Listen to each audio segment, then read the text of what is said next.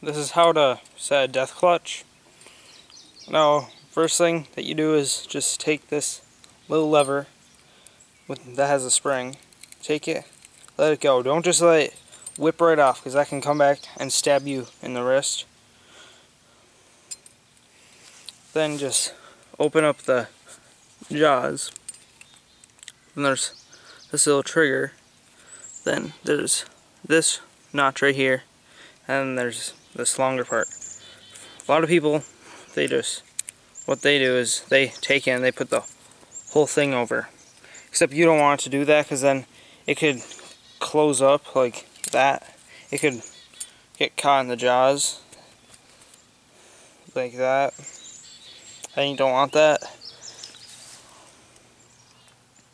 Or it could get caught up in the gopher run, so like then the jaws won't close at all. So just take the little part, put it up, then just kind of put it down on the jaw, then bring it over, place it on top of the spring.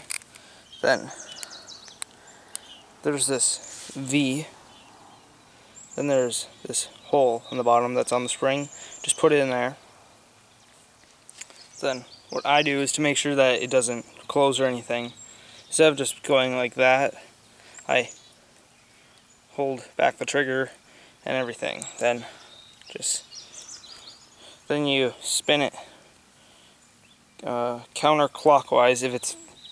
If you're holding it like that, be counterclockwise. But if you're, so just counterclockwise. Then it's set. Now a gopher, it's not going to slide this whole thing over. So what I do is just hold this down, then slide it back a bit.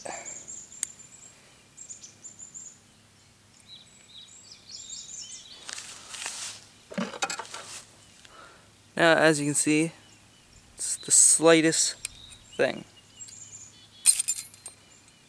and it'll set off. Now, just like let go of the spring, put the notch on the jaw, put the trigger like that. As you can see, I didn't go like that. That's just because I just set it a quicker way. Slide it back, and you got it. Well, that's how to set a death clutch, and thank you for watching this video.